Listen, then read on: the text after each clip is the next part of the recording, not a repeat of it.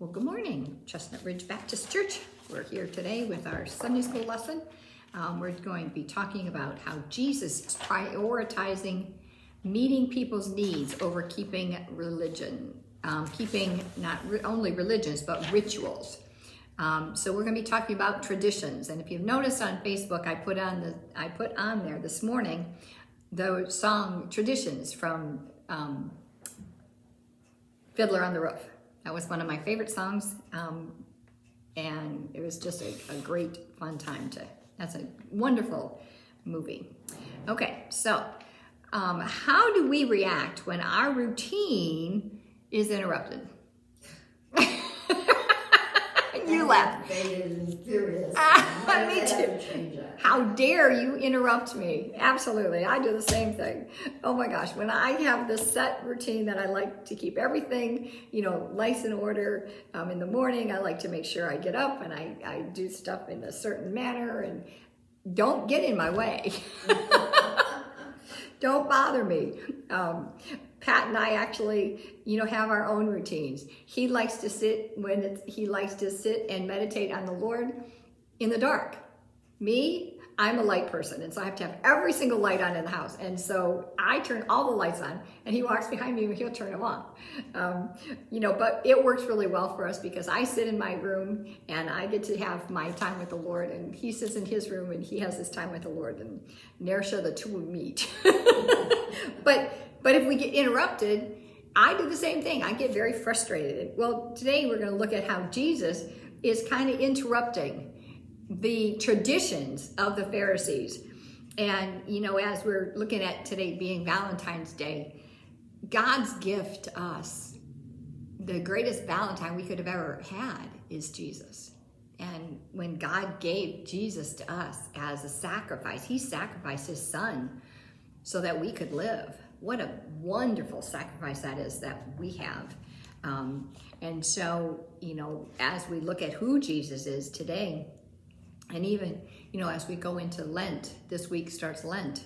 And as we go into looking at Lent, being able to really understand exactly what Jesus did for us and why. Why did he die on the cross for us? So Jesus is kind of going to interrupt the Pharisees and kind of change their thinking. And so one of the things that I wrote down on for my own self is like, okay, so my dedication to my routine dedication to a routine is not always bad. However, when we get to the point where it becomes our routine or our ritual or our tradition becomes more important than our relationship with the Lord, that's when it becomes a problem. So all that I've learned, even, as a Lord, in being able to follow my rituals. So in that instance, having the rituals or the traditions, it was good because it helped to build in me a good discipline. But we're going to see where in the Pharisees' lives, it became more important, the ritual, the tradition, which is why I did the song, they became more important than the relationship. And so we get to look at the relationship. Last week we talked about how Jesus accused the Pharisees. What were the Pharisees? The Pharisees were right there, and they were there to accuse Jesus without cause. They were searching and looking for something, looking for faults in him. Well, we know that Jesus had no sin, so they couldn't find anything wrong with him, but they kept accusing him, and they kept looking for him, and they kept looking to try to identify what was wrong. Okay, what did he do wrong? And so they went in with this eagle eye, searching out, trying to make accusations against him. Kind of sounds a little bit like today, I hear. It reminded me a bit of today. But Jesus, they could not deny his power. And even at the end of our lesson last week, he talked about how Jesus said, I have come to forgive sins. And so, we see that they really came against that. Why? Well, we have the Pharisees who are, this self-righteous, I'm the law. The Pharisees were considered the lawmakers. They were considered those people, they were the spiritual law leaders. And they believed that you had to follow the book of the law, every dot and tittle.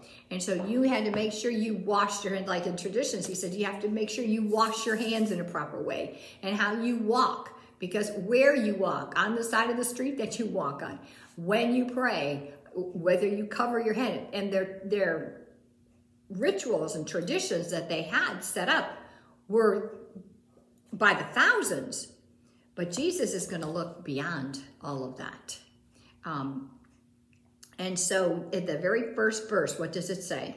And so we are in Luke 6, 1 and 2. Go ahead. It's Luke 5. Luke 5. Oh, you're right.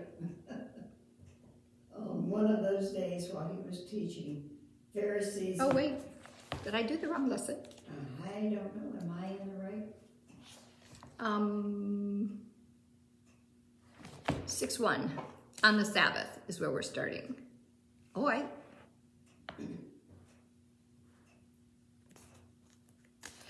it kind of covers, I think we're going to kind of go backwards, but it starts with 6:1 on the Sabbath.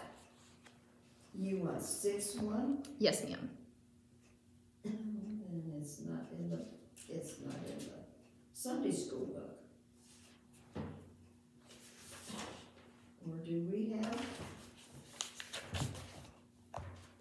Luke? Yeah. Luke, and it says 5:17. We should be in lesson 11.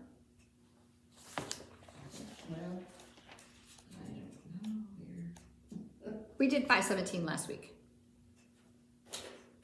Let me see. Lesson 11.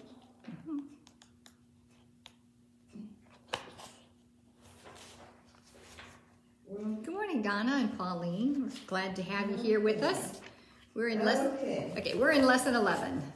That's what we're going to do today. I didn't have my book last week, and I always have it marked. Oh, there you go. I understand. When I was reading it, looked familiar, but okay. So we're talking about working on the Sabbath. We're going to find out where that comes in. Okay, so chapter 6, verses 1 and 2. We'll just read 1 first. On a Sabbath, he passed through the grain fields. His disciples were picking heads of grain, rubbing them in their hands and eating them. But some of the Pharisees said, "Why are you doing what is not lawful on the Sabbath?" Okay, so the Sabbath was the seventh day. And we know that in Genesis, God, when he created the heavens and the earth, on the seventh day, he rested. And so that was our guide. That as Father God rested on the seventh day, so should we. And so then in Exodus, they talk about remember the Sabbath and keep it holy. And actually that was one of the 10 commandments. Remember the Sabbath and keep it holy. And so that's where all of this is stemming from. That's the underlying law that's in there. Good morning, Karen. I'm glad you're here with us. Older people won't do anything on Sunday. Right. And so Sunday it's a holy day. And so those rituals and those laws, I remember when we first came to Ohio, there was nothing open on Sunday. Nothing was open on Sunday. And then, slowly things started changing. But we still should keep it. That's a command to keep it holy. Now, does that mean that some people will say you can't even cook on Sunday. You cook everything on the day before and then you just heat everything up. But I think that there has to be that balance. And so that's what we're going to be looking at today is what is that balance? Well, as Jesus came in, he's going to look beyond the letter of the law, because when you go into this, it's looking at the traditions or the ritual that the Pharisees had. And Jesus is saying, no, there's more to it. He's going to look at the heart. Whereas here are those Pharisees, and what are they doing? They're looking ways to accuse him. They're following him. Right now, Jesus is out, and he was with his followers, because that's what it says. He went out with his disciples, But the Pharisees were there watching. I can kind of get this picture of them going like this. What's he doing now? Where is he? I got my, oh my gosh. Oh my goodness. He's going by that wood. Oh my goodness. He's going to pick the grain. He's in the woods. He's in the grass. He's going to pick the grain.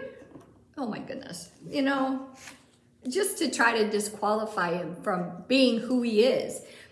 And you know, when we think about that, to look for something that they were complaining about.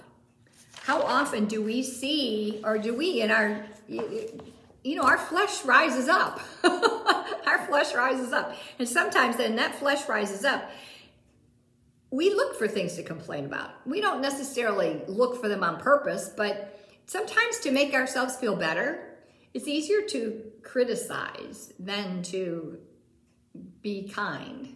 And so I think Jesus is kind of going back and he's looking at the Pharisees. The Pharisees were hypocritical. They had all these things that they had to do. They were the priests. They were the high priests in the Jewish religion. And they had to make sure that, and they did, they prayed every 4 times a day, and they did all those things. But their hearts were far from that. We still live in a hypocritical world. We do live in a hypocritical world. And what is the first thing when you think of a hypocritical world? I'm glad you said that because I thought of that too. I bet you have all thought of that too. Well, if you don't believe the way I believe, it's wrong. Exactly. If you don't believe just like me, then it's wrong. Yeah. And you have to be my religion. If you're not my religion, then that's something wrong. How about going to church on Sunday morning and living, you know, this perfect little coming into church, all perfect and proper, but then walking out the door and blah, blah, blah, blah, and you know, you forget everything you've done, and you don't open your Bible up for the whole rest of the week until the next Sunday morning. Well, that's exactly doing what the Pharisees are doing. That's that hypocritical spirit. And so Jesus is going to be looking at what is the intent. And so in verse 3, Jesus looked beyond. He says, Jesus answered them, have you never read what David did when he entered with his companions? He entered the house of God, and taking the consecrated bread, he ate what was lawful for only the priests to eat. And he also gave some of it to his companions. Okay, so let's take that apart. So we have all these traditions, and they had all these traditions as well. And David was a man after God's own heart, and they knew it. They knew that David was that. He's the writer of Psalms.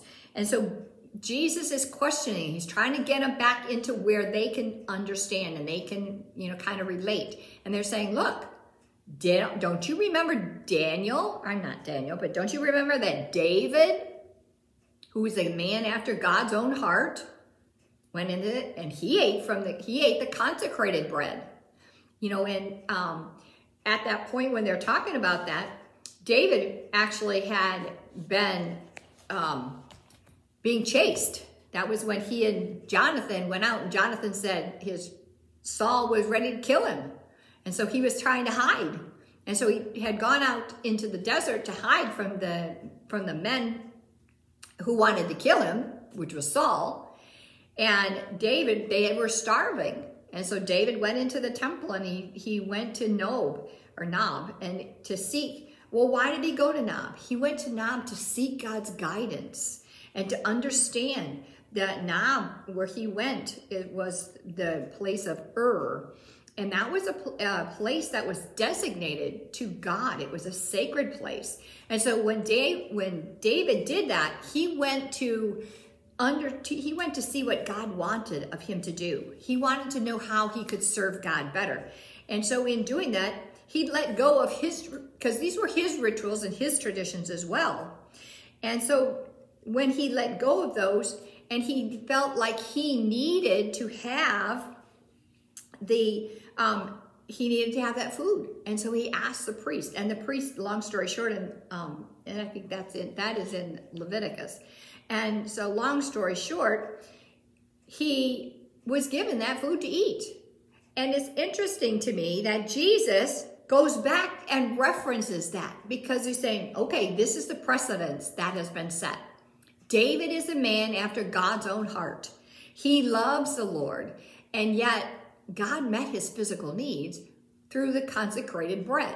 Sometimes you have to let go of the traditions and serve me and to follow me and to see what I'm going to do, because I'm going to give you what you need. Often those physical needs are greater than the legalistic prohibitions that were there and that were legal. And that's why Jesus was telling that. And so Jesus kind of wanted to say, look, this is what's going on. But why would Jesus do that? What do you think the purpose for it was?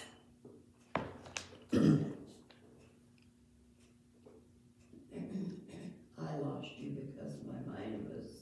Okay. Yeah, I kind of rambled there a bit. Why do you think Jesus told the Pharisees this story about David? Why did he relate that to them? Well, they knew that it wasn't only him, but it also happened years before. Yes, exactly. And then Jesus does go on to say, and if you read in verse 5,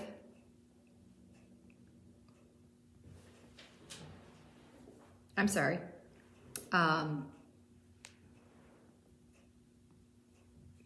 Yes, verse 5. Verse 6. Verse 5, please. Verse 5. And as the Lord of the Sabbath, I'm over all the rules. I'm over all the rituals. I'm over all of these things. And when we understand that God, Jesus, is over all of our traditions, it kind of, I had to stop and think. I wonder if sometimes when we go to church on Sunday morning, if we don't make him sad. When we're supposed to be coming to church, and we're supposed to not only be, coming to church, but if we just come to church and we just are just doing, okay, I'm here. I'm not going to listen, but I'm here. I'm sitting in the pew because that's what I'm supposed to do. I don't think that really makes the Lord very happy. Or when we just sit because we've had a bad morning. We've all done that. We come in, we've had a bad day. It's difficult. We've been tired, exhausted, had a bad night's sleep. There we go. That's me all the time. On Sunday, it seems like Saturday night's like the worst night of all to sleep. Miracle dark circles today. But, if we come in and we don't praise unto the Lord. A word or two out, and that's I understand that, yeah, and sometimes that happens too, and that's okay. But as long as our heart is there, and because that's what Jesus is looking for. He's looking for the heart. And because he's saying, I am the Lord of the Sabbath. That means I'm over the Sabbath. I'm over church. I am, Jesus is church. Really, it's not this building. No. It's not the building. That's not going to save us. It's that relationship with Jesus Christ in our hearts because he is our Savior. That's what's going to make us. And so, which is interesting, as we continue on, because we're going to see that even though Jesus said, I am the Lord of the Sabbath, the next verse, what does it say? On another Sabbath, he entered the synagogue and was teaching. A man was there. Just maintaining a time to go to church. He's saying there's much more than that. And so what he's showing is here he comes in and there was a man whose hand was shriveled, who needed to be healed. Now, according to the traditional law of the Jews, you did not heal on the Sabbath. That was just something, that was one of the criteria you did not do. You do not heal on the Sabbath. Why not? That was one of the things I would have thought they would want. I know, but somehow it had been misconstrued. How often do we misconstrue things? You're not really working. No. You're praying for somebody Exactly. to heal. Exactly. And so I don't understand why they had that as a rule. But the same thing was when Jesus was picking the grain. He wasn't allowed to. That's right. Wouldn't have been working. That's right. But in their eyes, when you did that, you were working. And so you're not allowed. And so, but that's what they were doing. They were searching out for these little tiny discrepancies of what he is not following. Oh, look, Jesus did not follow this rule right here. This is the rule. Whose rule is it? It's man's rule. It's not God's rule. It's not in the Word of God. It doesn't say that we're not supposed to do that. It says honor the Sabbath and keep it holy. But that's far different. And so here we have, again, we have the Pharisees who are, what were they doing? They were spying. They were spying. Looking for reasons to accuse Jesus is what it says in the NIV. They were watching him closely, searching out, being a detective. They were spying, trying to figure out what can we say he did? How can we twist what he's doing? How can we criticize him? How can we find sin? We're going to find some sin. This man has to have sin because he calls himself God. Well, in their eyes, that was blasphemy. And because they didn't see. They had, what are those? Blinders. They had blinders over there, like a horse has their blinders on it, so it doesn't get distracted. Sometimes we need those blinders so we don't get distracted. But they had blinders on their eyes so that they didn't see the truth. And that's such a sad place to be is, when they don't see the truth.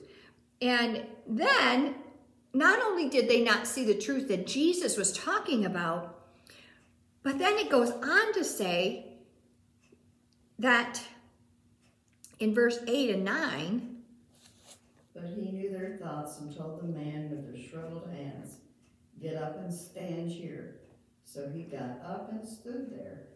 Then Okay, Jesus... we're going to stop right there. Okay. Okay, so that is verse 8. So in verse 8, Jesus is seeing what's going on. He knows their heart. He knows they're looking for something to tell. This is on the Sabbath. He knows they're looking for something that he can do.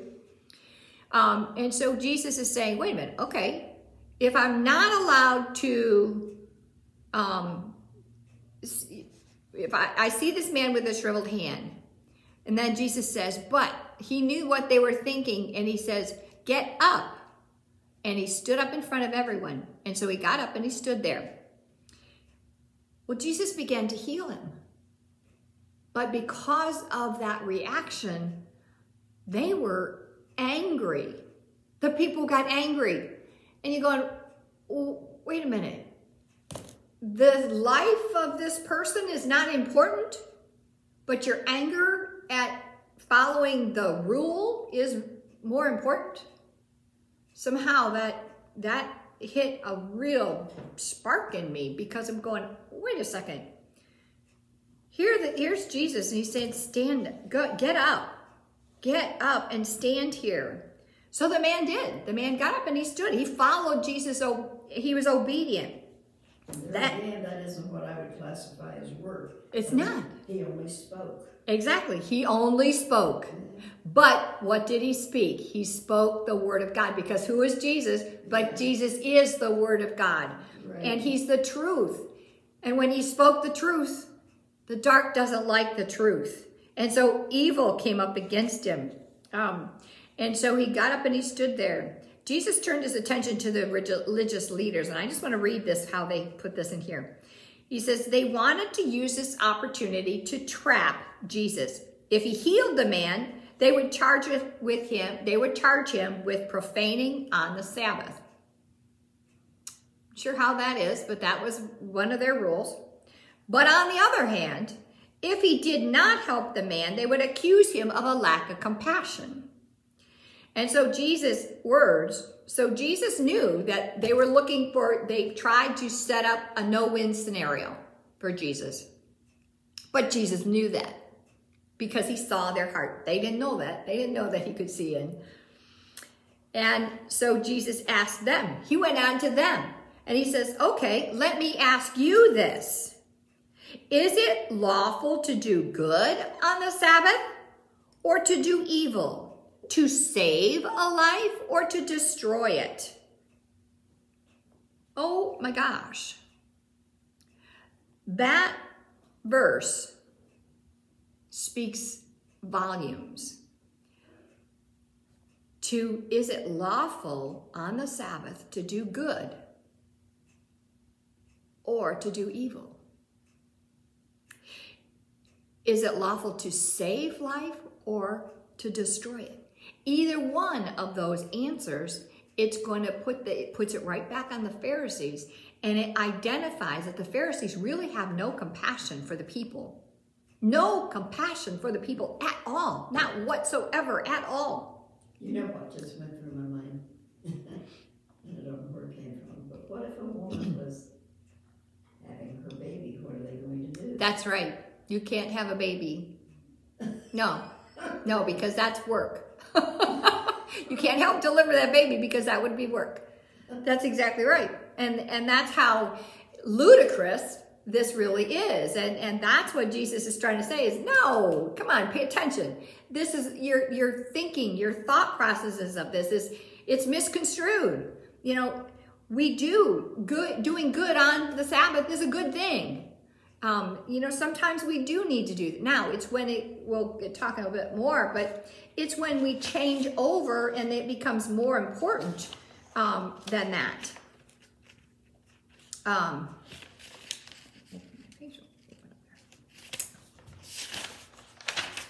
And so here he is. Okay, so he gets up and he says, Jesus looked at the heart.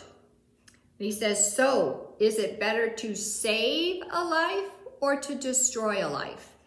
And, you know, with the abortion issue, that kind of made me think of that, you know, because what are we going to do? Are we going to save the lives of the baby or are we going to destroy it because of convenience? And I know I probably should touch on that, but, you know, that's what Jesus is looking at. He is looking at the heart so many times. He's looking at the heart. Hey, Catherine, I'm so glad you came in. Yay. Good to have you with us. So Jesus is looking at that. He's looking around at all of them. And he told the paralytic, or the man with the wrinkled hand, the shriveled up hand. He said, stretch out your hand. Again, by just stretching out your hand. Two things. Number one, by Jesus saying that was against the rules, the traditions. And then by the man stretching out his hand, that was considered some kind of a work process, so he wasn't allowed to do that. Jesus healed his hand because he followed directions. They were just as guilty because they were following him around. Yeah, absolutely. They were just as guilty, but their guilt doesn't count. Their guilt didn't count. Only what they could try to blame on Jesus. And so you see that his hand was restored. His hand was restored. Looking around at them. So he is looking at all of them. And even though Jesus is directing this at the man with the shriveled hand, he's looking at the congregation. He's looking at all the people that had followed him there. And he said, stretch out your hand. And so he did so. And his hand was completely restored. What happened when Jesus healed that man? They, however, were filled with rage and started discussing with one another what they might do to Jesus. Their hearts at that point were so cold and so filled with resentment and jealousy and all kinds of evil things that they were looking for a way to kind of hang Jesus. They were looking for any kind of blame that they could put on him. None of it was true. None of it was true. But they did it. And the NIV, it says, but they were not only angry, but they were furious began to discuss with one another what they were going to do with Jesus. They were so filled with rage, and that the word that they use there means that their rage, it's translated without thought. They had no thought. They had lost their minds with anger. Wow. The truth. Jesus is the truth. And when they were filled with anger at his truth, you know, the truth identifies the darkness. And when that darkness is identified, darkness gets angry. Evil gets angry. And so, you know, they started trying to come up with more ways that they can slide him into some more guilt, and more ways that they could try to figure out how they can blame Jesus, how they can take him out. What else can they do? How can we stop this man from spreading in their idea, in their mind, in the Pharisees and the scribes' mind, and the Sadducees? They believed Jesus was not telling the truth. And here he was the truth. Jesus, and that's what it says. Jesus is the truth. He is the way, the truth, and the light. And his just embodiment of who he was brought so much conviction on the Pharisees that they wanted to put him to death. So, what do we do with this week? What do we do with it? Yeah. How can we take this into our own self this week? One thing, maybe not be critical. That's a good one. Not to be critical of others. Yeah. Yeah. Because we have a tendency to do that. We do indeed. They don't believe as we believe. Yes. Yes. To have compassion. The Pharisees had no compassion for those that were hurting, right. For those who needed healing. And we need to have that compassion. Absolutely. Just walk closer to God. Amen. To walk closer to him. And I think that, you know, my Catholic tradition is with Lent. And I actually cherish the Lent time. It's 40 days before Easter. And because I use that as a time, and it's a time of fasting. So you don't have to fast food. You can. There have been times where I know people who have fasted television, or, you know, coffee or anything. You know, they're just something that helps you to remember to keep your mind on the Lord. And as you do that, you just draw closer to him. And not because that's because of what the church says, because that would be doing like the Pharisees. But if we do it like David did, where he was searching for the Lord, he went to earth because that was the sacred place. He wanted to know more of who God was, and more of what it's all about is knowing who Jesus is. And if we can just really look at who Jesus is as we get into the Lenten season, that's what I want. Because, you know, we're in a society today, we're in a world that hope is being lost. You know, it seems like there's less and less hope anywhere to be found. And things are getting more and more evil. And, you know, we can't look at the world, because Jesus is our hope. He is our salvation. He is our life. And that's all that we have. And, you know, as we do that, as today is Valentine's Day, thank you, Jesus, that he died on the cross for our sins. I think it's fun that Valentine's Day is red. And I think it's the blood that Jesus Christ died and shed for us. Because I put my red jacket on today. I don't always wear red, but because I feel kind of too bright in it. But I have the robe. I feel like today that now I have the robe of righteousness. I have Jesus' blood surrounding me. So when the Father God looks at me, he doesn't see inside my heart. He does see inside my heart, but he doesn't see any sin that's there. He only sees me as cleansed in the robe of righteousness. And thank you, Jesus, for that. What a wonderful opportunity that we have that. Let's pray. Lord Jesus, I just thank you so much for this day. Father God, thank you for the love that you have sent down from Father in the form of your Son, in Jesus' Son. And Lord, I pray that you would just touch hearts and minds and lives today. Lord, those who are hurting, those who have lost their hope, Father God, I pray that you would just fill their hearts with hope. Lord, sometimes Valentine's Day is a horrible day because for people that are by themselves or have lost loved ones, Lord, I pray for for Karen, Father God. I pray that you just wrap your arms of love around her. Lord, those of the ladies in the Sunday school class whose husbands have gone on and that are there with you in heaven, Lord, hug them for us. But Lord, wrap your arms of love around those that are hurting today, that you would just let them feel your presence. And Lord, we pray that you just help us to become all that you would want us to be. Draw us closer and closer to you. For as we draw close to you, Lord, you draw closer to us. And we thank you for that. Lord, we praise you for this day. We give you honor and glory in Jesus' name. Amen. Amen. Thanks, you guys, for joining us. Donna and Paula and Pauline, Karen and Catherine. I'm so glad you guys came. And anyone else that comes in next week, I can't wait to talk to you soon. I'm praying for you. Bye.